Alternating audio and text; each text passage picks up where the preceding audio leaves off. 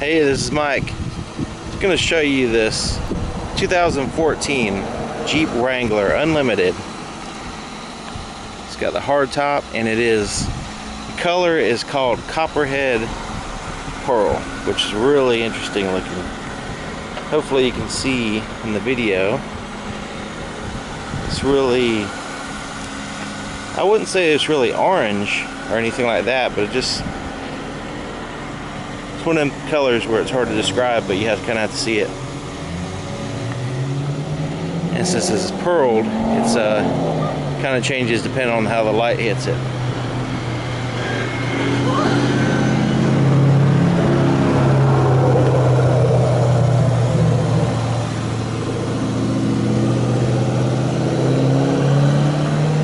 So this one has alloy wheels. It has a tubular steps there on the bottom. Has the black hard top, black fenders. And these right here are priced pretty good. This one doesn't have too much bells and whistles. It does have the nice wheels and a lot of features, but it's in a really good price range. So we'll go ahead and open this up. And when you do open it up, make sure you have enough room to have it fully swing out, so that way you can open up your glass there. Then you got a nice open space to put stuff, and a good head clearance here so you can walk right up to it, put your stuff in. Here's a bag for putting your I guess you could say T-top parts in the front. There's a 3-piece top. You get the back and the front up. They basically come off in sections, so I'll show you that a little bit in the front. But here's the back. Now we do have a reversible mat here.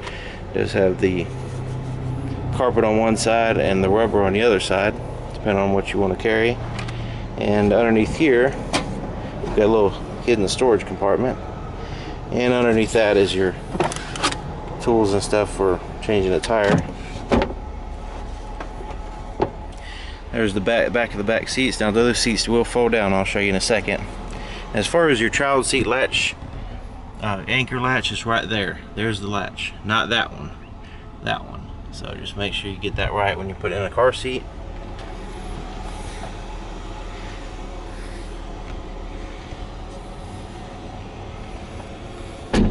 And these Goodyear Wrangler tires that they have on these Jeeps, they really have a good tread design. It's like they're smooth on the outside, but once you dig your fingers in, there's lots of traction there. It's pretty neat. There's a tow hook on the back. The fuel cap is on the driver's side, which is convenient. It does have 4-wheel disc brakes. Let's go ahead and check out the back seats. Now here's the inside of the front back door here.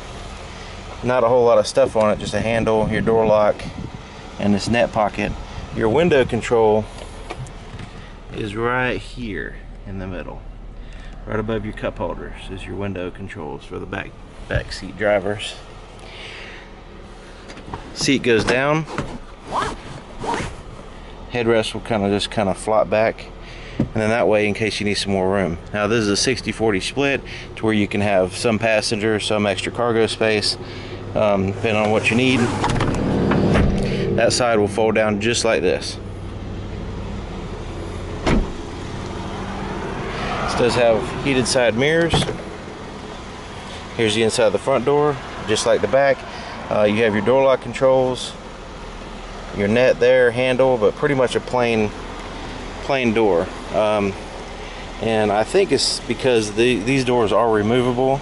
They do have a pin that you can take the doors off, so they want to have the least amount of electronics and switches in the door here.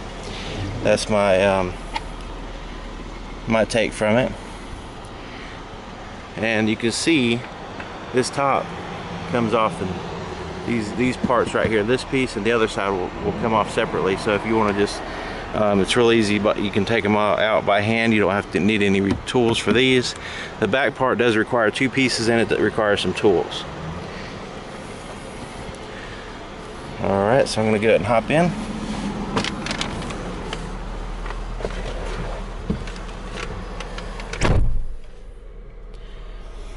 And these hard tops are pretty quiet. I mean, going on the highway and stuff, they're really quiet compared to, like, say, a soft top, especially the older soft tops. You got a little latch there, there, there, and there. And then you take these little, you unscrew these here to take your actual tops off, these T-tops. Then it has the bag in the back to store them while you're driving. And the bag actually straps to the back of the back seat, and then that way, yeah, you can still have your storage space back there. It's a pretty neat design. Alright, so here's the steering wheel. We'll go ahead and start with that. It's leather wrapped. It does have a nice quality feel to it, a good thickness. You have your cruise control settings here on the back of the steering wheel. I can turn the volume up and down on the radio. On the back of this side, I can change to the stations or the tracks on the CD.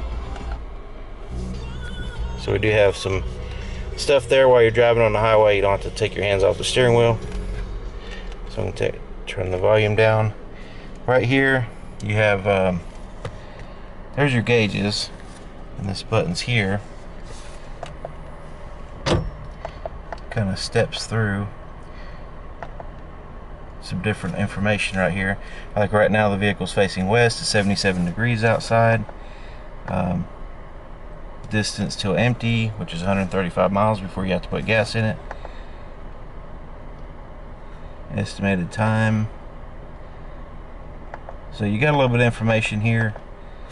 Not a huge, you know, like touchscreen or anything like that, but it does give you a little bit extra information, and you control that right here with these buttons.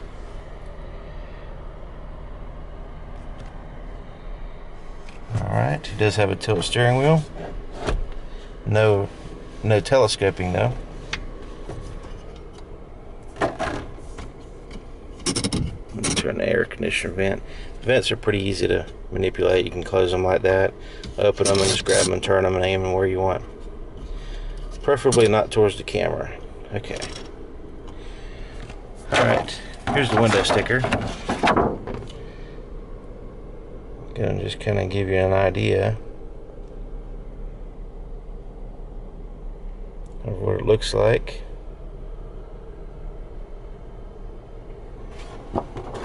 So up here on the dash, we've got the little storage compartment there. Here's the radio. It does play CDs and MP3s right here. This is kind of a real basic radio, but it does have an auxiliary input to where you can plug in an iPod or anything to it to play songs off of it. There's no satellite radio. It's just an AM/FM CD radio. There's your window controls for the back and the front. Here's your climate controls. Pretty basic. Fan speed, temperature, and where you want the air to blow. Right here is a little joystick for adjusting your side mirrors. And then you have a traction control. You can turn that off. The default is always on. Right here is a downhill descent button. And if I'm not mistaken, pretty sure that that's only for, it's not for dry pavement. It's for loose gravel or slippery roads going downhill. Kind of helps you out. There's a power supply, 12 volt. Also known as the old cigarette lighter. There's a net pocket there. There's a little storage pocket there. And there's your four-wheel drive shifter. There's your automatic shifter. Emergency brake, cup holders. And they have these little Jeep symbols pretty much all over the place. I don't know if you can see on that corner. See if I can zoom in so you can see the corner of the glass. You got like a little Jeep climbing out. They kind of have those. They have them on the wheels and all kinds of little places, but right back here behind the rear view mirror, you got like a little Jeep symbol. Alright, here's a center armrest, and it also opens up, and you have actually have storage pocket here with a power supply, and it also has like a shallow pocket here, I guess, to put like a cell phone or something.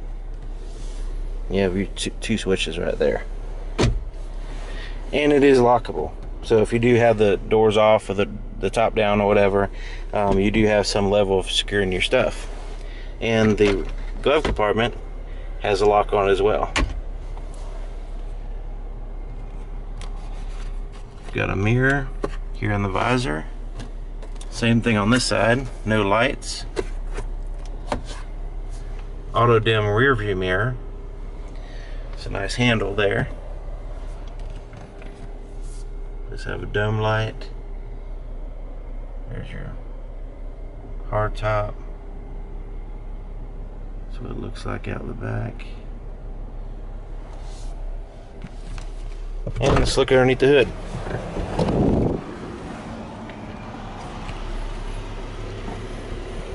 Oh, so used to looking underneath the dash. Wranglers do not have a hood switch.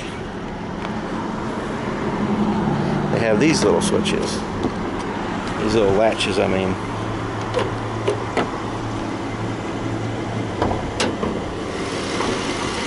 This up is pollen season, so pollen gets everywhere, so excuse the mess there. It does have the 3.6 liter Pentastar V6. There's your battery. And you'll notice there's this, the engine's color coded to where you have yellow, places in yellow or places that you would check on your own.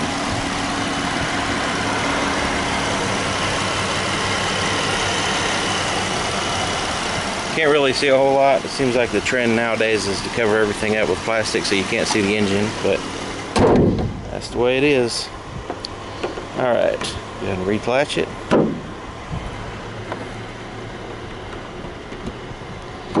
There you have it. If you have any questions, my name is Mike, and my phone number and email address will be in the description. See you next time.